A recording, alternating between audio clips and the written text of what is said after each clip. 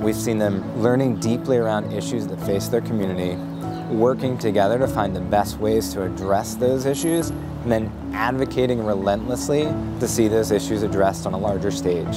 It is that type of work that is getting our students to really care and dive deeply into doing the research and finding out more. They're completely invested. It's that engagement, that purpose that's driving a lot of the work and a lot of the deeper skills that are coming from this. Because they're accessing all those standards, but now they're doing it through texts and learning experiences that actually mean something to them.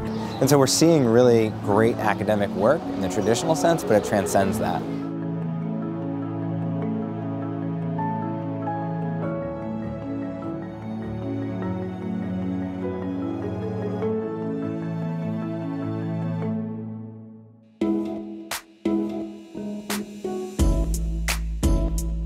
So what could you say in a description? There's a lot of connection to our watershed. There is. We're making tiles to make a map of our Escondido local watershed. Preserving our community so that the health of our watershed can improve. This is going to show them that there's hope. We've actually been taking care of trouts in my classroom.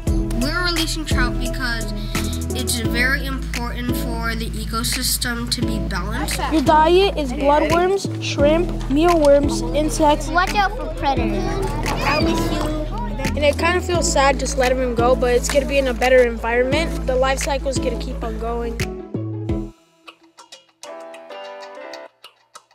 If you're here, if you're alive, you should be working to help other people. We're going to have to actually go out of the school and actually do certain things to experience. Taking action towards something, creating a change, and then research, expanding your knowledge, making sure that you're aware of everything. I feel like education could just shift the whole universe.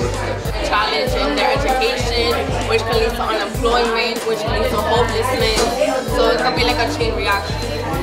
Like, if you think about our political system, was that ever good? We still had slavery, but we were a democracy. Power doesn't have to mean like you are in the government. It could be like power as in doing.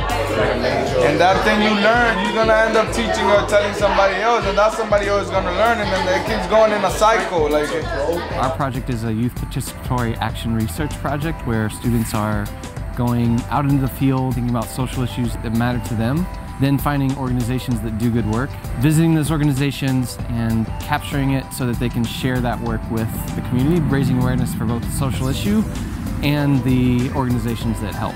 Young people need allies, need accomplices, people that will go to the mat for them. Once you have that, I think you can take all the courageous leaps you need.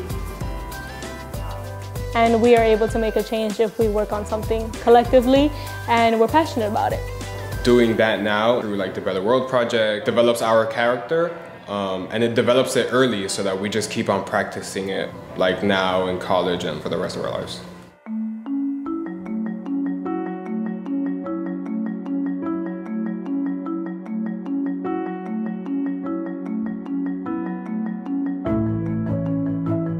You can change the world or make a difference. Yeah, you don't need to be an adult to do something. You could do things when you're a kid. Nobody's better than the youth to combat these social issues. Generation after generation leaving a change on the world and a mark. When people say that we're rebellious, that comes with going against like the oppressions. Together we stand, we organize, we educate. We save our watershed and we help animals and we serve and... We have the power to make change and we're gonna make change.